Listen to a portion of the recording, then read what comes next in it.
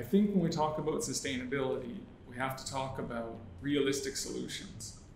And machine learning offers a realistic way to reduce energy consumption and use resources more efficiently.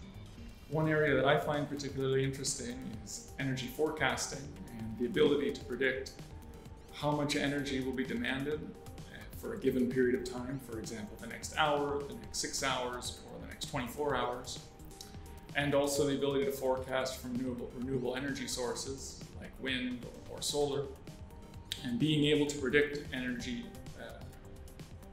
with some time horizon, like 24, 48 hours in advance with some amount of certainty, could allow a reduced price in the grid, which would allow for more renewable energy to enter the grid.